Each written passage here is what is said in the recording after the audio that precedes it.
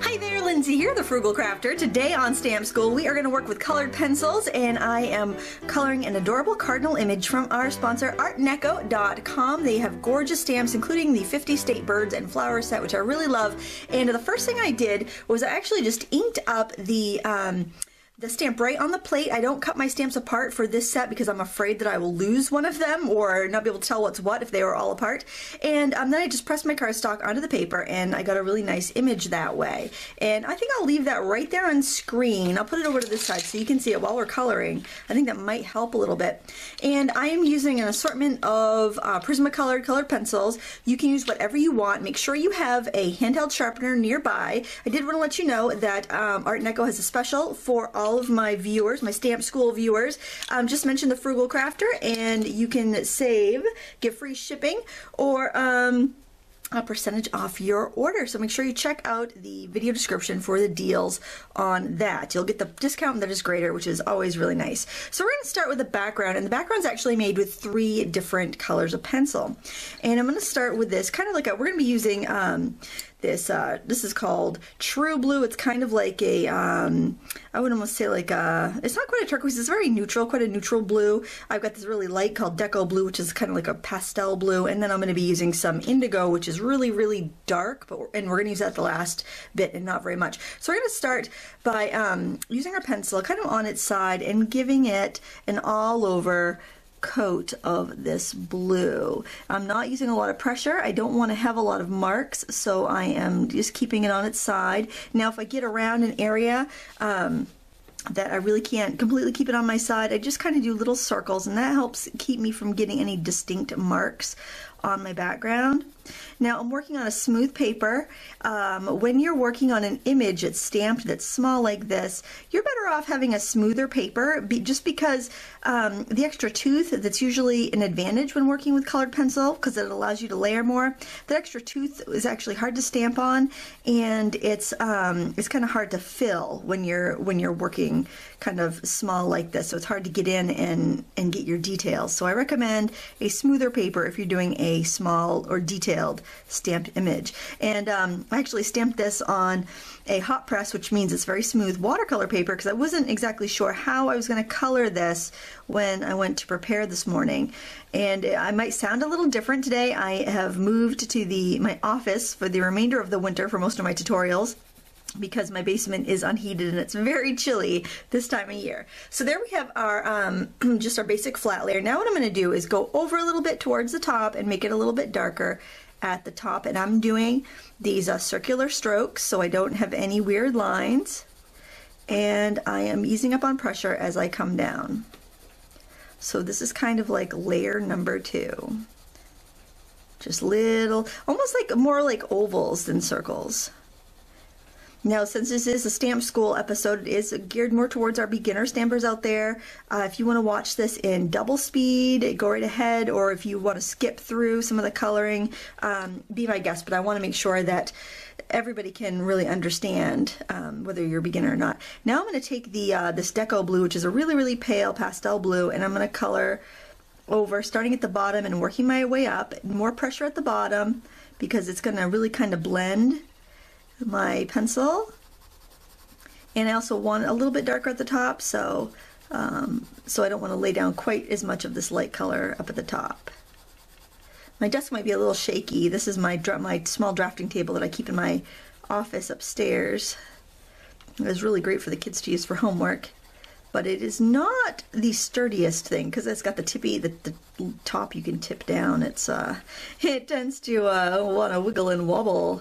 Hopefully I'm not making anybody seasick. That's another reason I don't really want to speed it up. I'm afraid that it might wobble around too much and make you guys feel a little nauseous. Alright, and then I can go over one more time with this if I want to, and you can see you get a really nice gradiated blend here.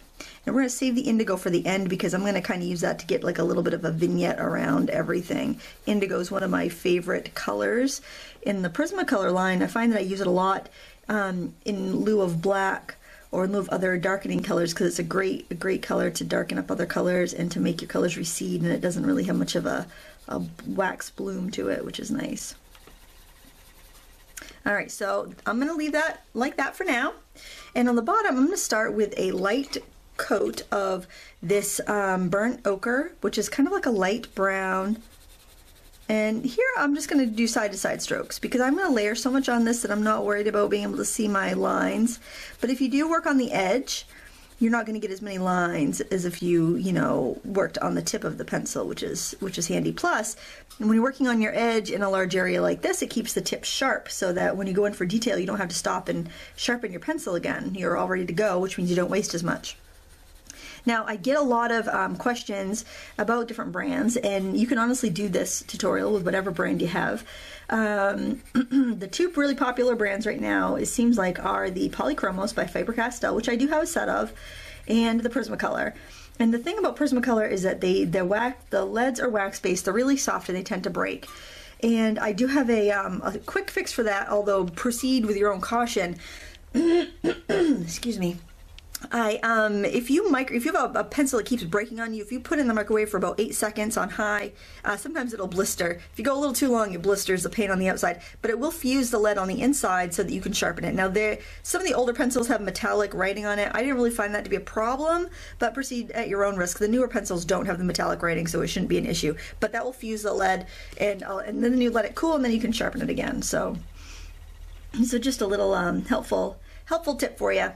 Now I'm going to go in around my leaves here, and using circular strokes, I am going to add some depth. Just right around like that. I hear a big truck outside. I don't know what's going on. Probably getting an oil delivery. Just had one. Oh my gosh, winter in Maine. All right, now I am going to put a coat on the leaves, and I think I'm going to go with this this olive green. Actually, before I do that, you know what? I think I'm going to do, now this, I believe these are violets, but I didn't want purple on my cards, so I decided I would make them yellow because I'm kind of certain I've seen yellow violets before, but if not, you know, yellow flowers. Then no one's going to send the card back because the flowers aren't the right color.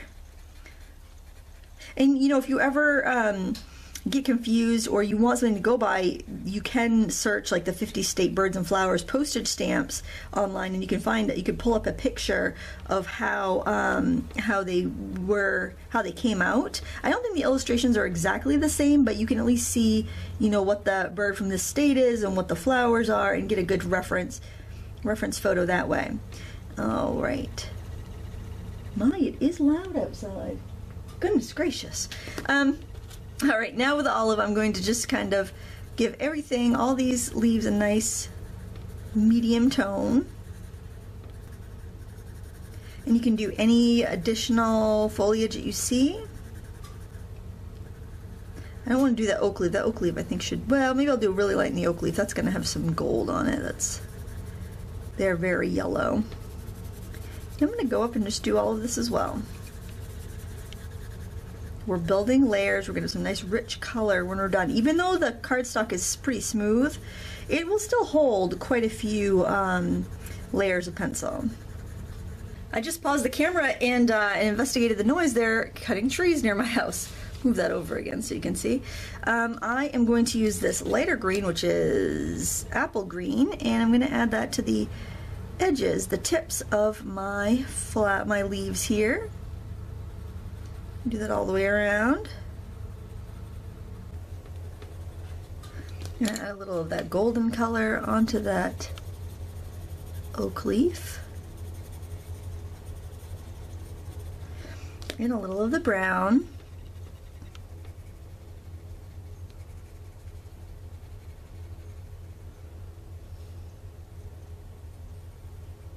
Now I want to put some shadows in here, and I am just going to, anywhere I feel like a leaf is being shadowed by another one, and in kind of the deeper parts of the grouping of flowers and leaves that you really can't tell what's going on in there, I want to kind of have that darker color in there as well. And some of the it almost looks like grasses. I want those to be a little darker too, so I'm putting those in a little bit darker. Now I do notice that I have a lot of areas that are just that I missed, so I'm going over with this apple green, and I'm going fairly firmly, and I'm just trying to hit pretty much everything except for the yellow flowers. Now, something that people don't understand a lot when they're using colored pencils, they'll write to me and say, Lindsay, I can't get my colors as vivid as yours. What am I doing wrong? And I think a lot of it is just not applying the amount of pressure. You have to apply quite a bit of pressure to fill that tooth. And if you have strength issues, or your wrists are sore from overuse, or you have some arthritis, you may find it difficult to get the amount of pressure that you need in order to get those vivid colors. So if you find that you're just not getting your colors as dark as you want, you may even try using like a little bit of baby oil or a little paint thinner, or maybe using a watercolor pencil instead, and using a little water to blend to help get those colors vivid. So as you can see, we've put quite a bit on there, and I've used quite a bit of pressure to blend these, so that's why my table's jiggling, because of the pressure that I'm using. So I just want to make sure that you're aware of that if you're finding, because even Crayola pencils are going to give you good results. They might just fade a little quicker than other ones, but you should still be able to get a good, decent result with the different pencils that you choose. All right, so now I also want to have a little bit of green in this in the ground, kind of like it might be mossy or something. So I'm going ahead and giving this a nice layer of this green. And now I'm going to grab the this darker brown. This is dark brown. Truth in advertising, folks. That's what that one's called. Oh, good grief. And I am adding a shadow. I'm just doing circular strokes around the leaves here on the ground, just to give it kind of a little bit of depth, kind of pick it up against the background there.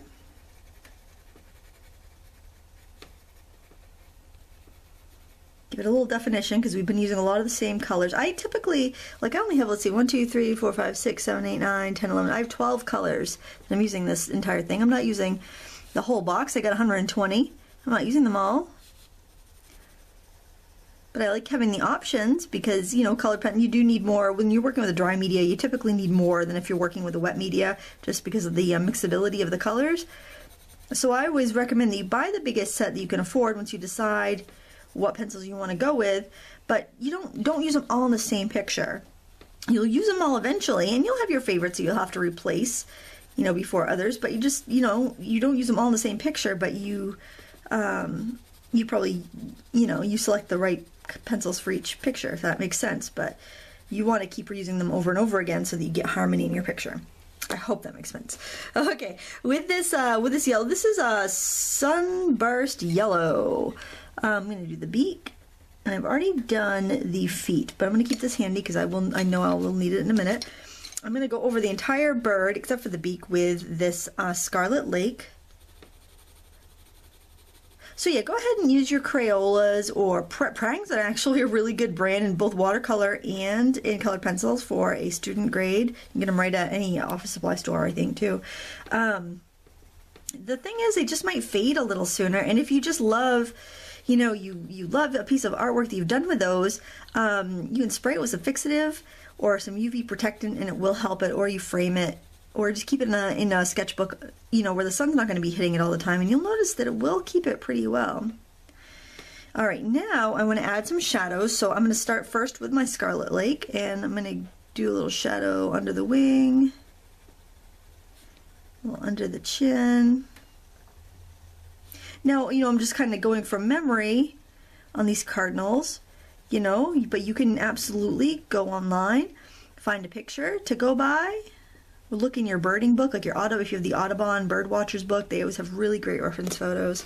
If you need colors to go by. I'm doing this, this is crimson red, and I'm adding deeper shadows here, deeper colors, pretty firmly. You can see my table shaking, right? So I'm coloring pretty firmly here.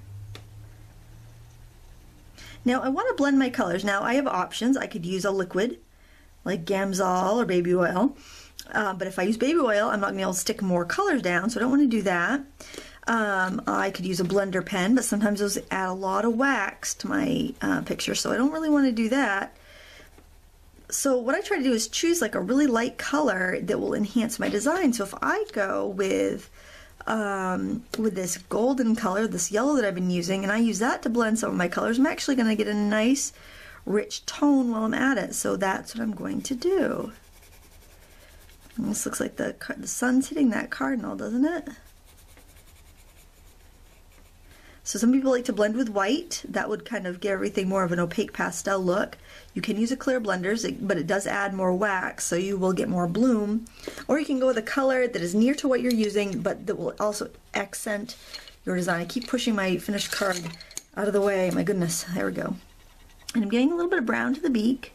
This is the burnt ochre. This is a barrel Prismacolor. I've had this one for a long time. I've probably had this one for like 30 years.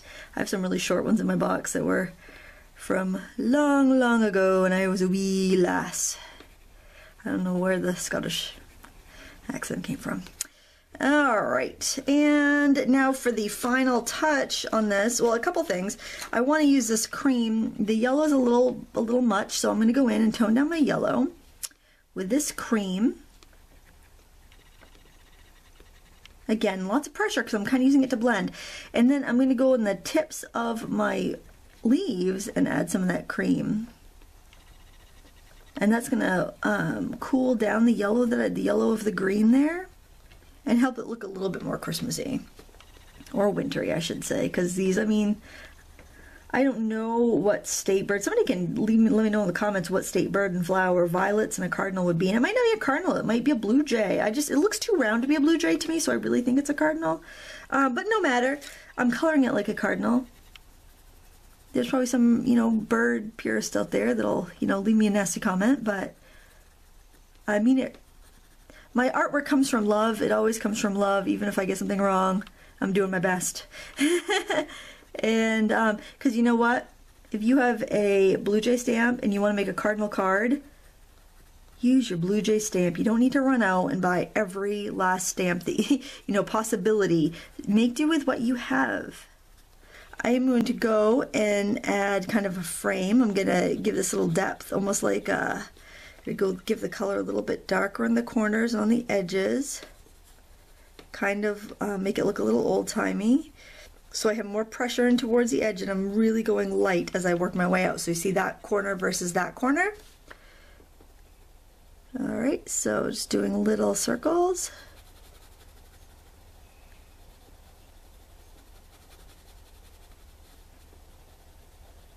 You just don't want it harsh. You want it to be fairly blended. And indigo is great because you add it to like an orangey brown and it looks black. You add it over, an orangey red. It's going to darken it without making it look too purple. It's just such a great color. And this is the color I use the most often. Is this blue indigo Prismacolor. I use it a lot with terracotta. That is like a reddish brownish color. Makes really great shadows, makes great rust colors, and I'm just adding a little bit more shadowing around with it. Any place you feel like it needs a little more definition, you can go right ahead and add it with the indigo. And there we have our image. So to trim it out, since I mentioned I'm working upstairs, I am going to use my regular scissors. In fact, I'll zoom out a little bit for the card making process. There we go, and I'll set that right. We'll set that right there for now. So what I'm going to do is just trim this out with my scissors. You could use a paper trimmer if you had one handy. That would be, you'd get a straighter line that way. You make do, right? You make do when you're not crafting in your normal space. You get what you get and you don't have a fit, is what you do.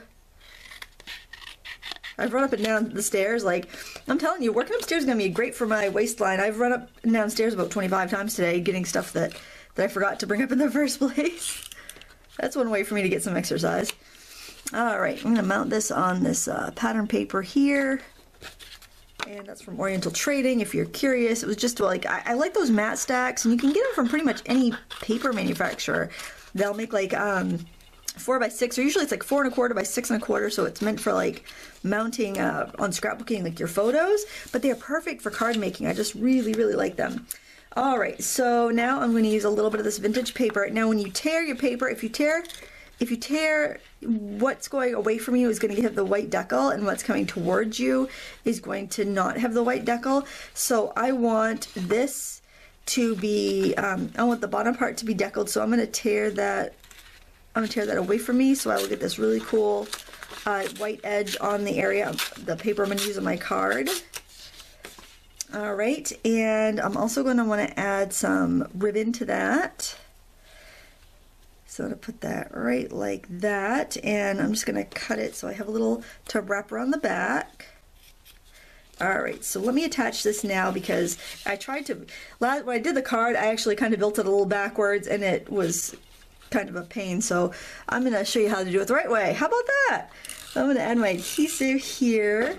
If I sound a little mellow, it's probably because I'm in a heated room, and this is actually, I took a few days off during the holidays, during Thanksgiving, and I've just kind of, I haven't been filming. Everything that's been on my channel has been stuff I've recorded previously, like the week before, so I'm just kind of like getting back in the swing of things here. All right, now I want to put this some of the sequin trim on, and it's really difficult to glue, so what I think I'm going to try doing is wrapping it around to the back and taping it. And the other thing that I have to be concerned with here is that if I cut it, my sequins are going to come off, so I'm going to get a piece of tape and tape that before I cut it. So I got my tape here, and I want to make sure I have enough room to wrap it around, so I'm just going to put this tape on there and fold it over, squish it down good, and then I'll cut through the tape, and that way my sequins aren't going to fall off my spool. See, they'll stay. This is from the Dollar Tree, actually. It's really pretty. And also, it's not going to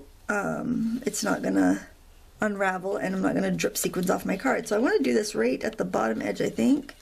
And I'm just going to tape this to the back. This is a little awkward. I tried using this glue. I've been using this for everything, but I just wasn't, it was absorbed. I was gluing that over a ribbon, and it was just absorbing on the ribbon, and it was not working out very well. So I'm gonna just try to eyeball it there and just pull it to the back to secure it. I don't think I really need to glue it on the front. I think as long as I have it stuck into some adhesive on the back, I'll be all set.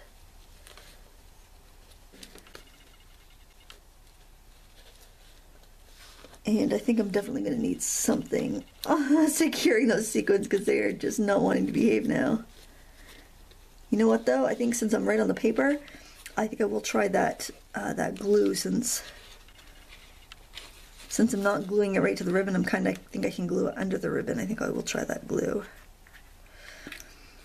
I'll put that right under there. It was just absorbing into the ribbon the last time I tried it, but now that we're right on the paper, I think we'll be all set. Hopefully. All right, so there is that part. Now we're going to adhere this kind of like that, I think. Why not give it a little bit of this adhesive? I don't have my big pink gun upstairs yet, because I've been working on a couple other projects. Do I want that like that on this one? I guess so. I like that. It's kind of pretty. Okay, and I'm just going to stick down a couple embellishments, and we are done. I do like this. Any sort of like fine tip applicator for these little die cuts. I've had this little corner die cut forever. It's really elegant though, and I just cut it out of some gold paper, some foiled paper, because it's such a popular trend right now. I bought a pack. I also bought a pack of that at Michael's, because they had these huge packs for like $5. So I got gold and silver. Oh, actually, I got, and the packs of cards. I went a little nutso, actually, I have to say. But I don't get to Michael's very often, so I let myself splurge. I actually will post a haul of all the stuff I bought fairly soon, in case you want to go and see if you can get any of those deals, because there's some really fun things. And when you buy a big pack like that, you can always split it with friends. So I've split some of my gold paper, I've split some of my card bases, and it's really handy. So now what I'm going to do, it's handy for everybody. I'm going to put this wax paper down, and then I'm going to put something, I'll put like a card, put like a paper pad on top. That's going to hold those little die cut pieces down while this glue dries, because it dries fairly quickly, but still, you want to make sure it's making contact when it dries. And this is the final card, and it's got some nice, you know, fun reflections with the gold, and it's super light and thin to mail because I just used an embossing die for the little buttons. That's a Stampin' Up die, a thin lit by Sizzix. And you know, it's just cardstock, so it mails really inexpensively. And I hope you enjoyed this video. Please check out our sponsor at www.artneco.com. They have some fantastic stamps. This set of 50 states, birds, and flowers is such a beautiful set. I love it. It's one I go back to quite frequently, and it's so much fun if you love to color, and coloring is all the rage right now. So thank you so much for watching. Please give me a thumbs up and subscribe, and until next time, happy crafting!